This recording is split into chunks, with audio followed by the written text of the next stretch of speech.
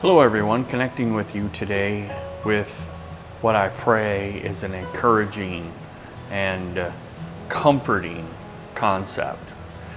In the book of 1 Peter chapter 5 and verse 7, a familiar passage of scripture that is quoted by many, yet many probably don't even know where it's found, but the passage reads this way: casting all your care upon him, for he careth for you. There's an interesting understanding here. We realize that there are two words that really are similar, care and careth, but they mean two completely different things. Obviously, we know when the scripture says, for he careth for you, we understand that in its true definition, the Lord does care about us and is attentive to us.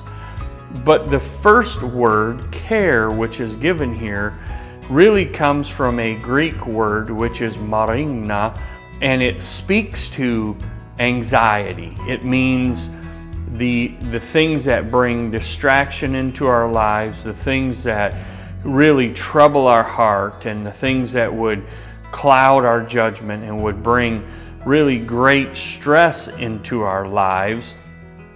These are the things that the Apostle Peter is saying, you need to take all of those anxieties, all of those distractions, and you need to lay them at the feet of the Lord. Why? Because Christ cares for you, or he will carry you. There is a scripture in the book of Psalms, and the psalmist writes in chapter 55 and verse 22, and it's mentioned this way. He says, having gone through life, having had these experiences and found that God is faithful, having this understanding, he says, leave all your cares and anxieties at the feet of the Lord, and if, this is the context, if you do that, measureless grace will strengthen you. Is it possible that you and I struggle to find peace? We struggle to find the grace that will carry us because we're not laying down the things that burden us and leaving them at the feet of Christ, the one who can care for us better than we can care for ourselves. Oh, I don't mean to intend for a moment that this is easy to do. No, rather it's something we must continue to remind ourselves to do.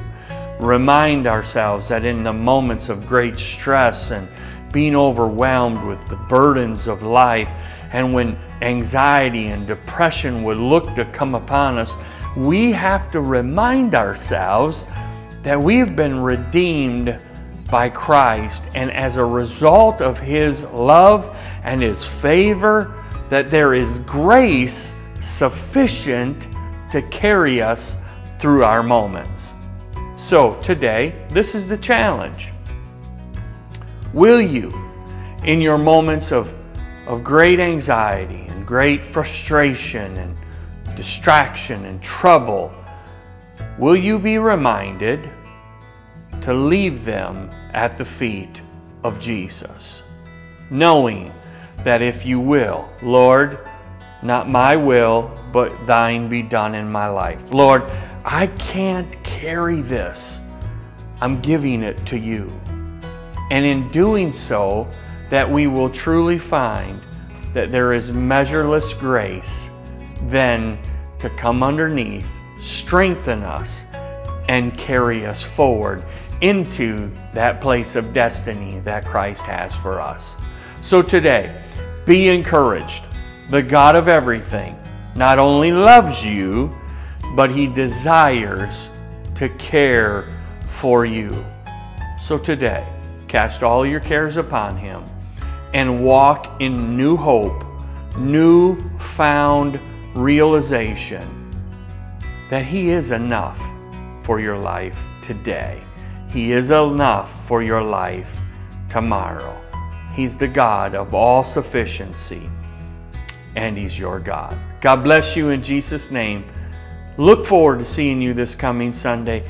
Invite someone to experience the same hope that you found in Jesus Christ.